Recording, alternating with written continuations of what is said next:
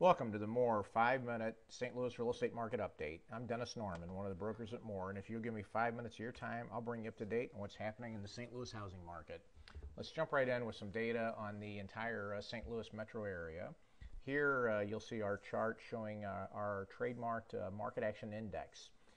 This is just a quick snapshot at the overall St. Louis market and mainly looks at supply and demand. And you'll see that this is a history of the chart since we introduced this index a little over 3 years ago, and you'll see we've hit the highest level it's ever been. So far this year, it's shot up quite a bit from a 16 to about a 24. Just a quick reminder, 30 would indicate a balanced market, not favoring buyers or sellers. Above a 30 would be a hot market, a seller's market. We do have some seller's markets in St. Louis. We have some neighborhoods and areas that are turning into a seller's market. If you want to know more about that, contact us. We'll let you know where those are. And anything below a 30 is a cold market. Down to a 0 would be the coldest and favoring buyers. So you can see St. Louis as a whole is inching up towards a seller's market. This will show you some of the data that goes into that index. This is the inventory of homes for sale in the St. Louis metro area, as well as the time that those homes have been on the market. The black line is the inventory. And you can see over the past year what's happened to the inventory of homes. Hit a peak of about 17,200, dropped down now to about 13,000. And you can see the days on market, the orange line, dropped last summer and has been increasing going into winter, which is pretty typical, showing about 126 days or so on the market for a median. Just to zoom in and look at a couple of the markets, again, we've got this data for every market in St. Louis, every market in the country for that matter, and we can help you apply this to either where your home is located if you're thinking about selling, or to markets you're looking at if you're thinking about buying. But just to show you a couple of markets here real quick, this is the 63040 market, Grover, and this is one of the markets where inventory has really dropped. The red line there, you can see back in 09 where the inventory was. It hit a peak up here in 10. And you can see how much the inventory has dropped now, about 6 homes for sale in that market. And at the same time, the kind of green line there, olive line, that's median price. You can see what price has done as the inventories continued to drop.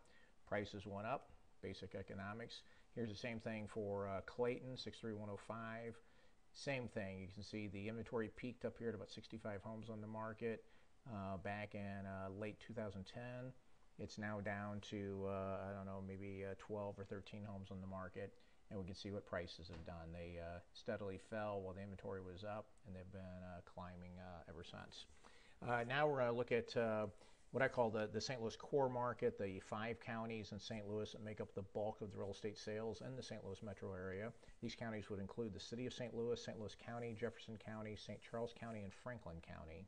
And you can see here the number of sales is represented by the blue bars. We can see for the past 12 months what has happened, a seasonal increase in the summer, which is normal. And you can see that sales for January, this past January, were up from a year ago. The green line is the average sales price. And while it fluctuated, increased over the summer, we've ended up pretty much back in the same place we were last year. This is a chart that shows the median home sales prices and the median time to sell for that same 5-county core market. The yellow line is the median sales price, red line is days on market, and you can see what has happened to median prices. Median prices have actually risen a little bit over the past year. We're at a little higher point than we were a year ago, and the time to sell has been steadily increasing lately. Still down from what it was, but it is on the rise.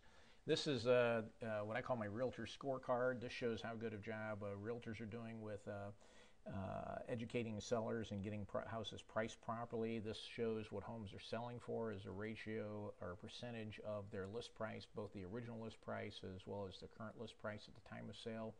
You can see overall homes have been selling in the past year for about 96, rising up to about 97% of what they were currently listed for.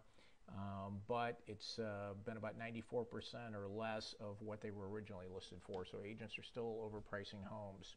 This is listing inventory for this 5-county area. Shows that the number of listings has dropped, so that in the past 6 or 8 months we've had about a 6-month supply, which is fairly healthy. Here's the bad news. This is a 10-year chart looking at the median home prices and list prices over the past 10 years. And you can see that the green line, the median home prices, you can see are unfortunately are lower than they were 10 years ago back in '03, and list prices obviously have followed suit. And there you go. There's the 5 minutes. There's a quick update. This is a very small piece of all the market data and the information that we have available to our agents. And please contact us, and we'll be happy to help you with whatever your real estate needs are. We have an electronic newsletter. We have market data for all the charts. You see our podcast channel there. Check us out. Here's a QR code. You can scan that. That'll take you to a whole bunch of resources for buyers and sellers. On the left there, you'll see St. Louis Real Estate.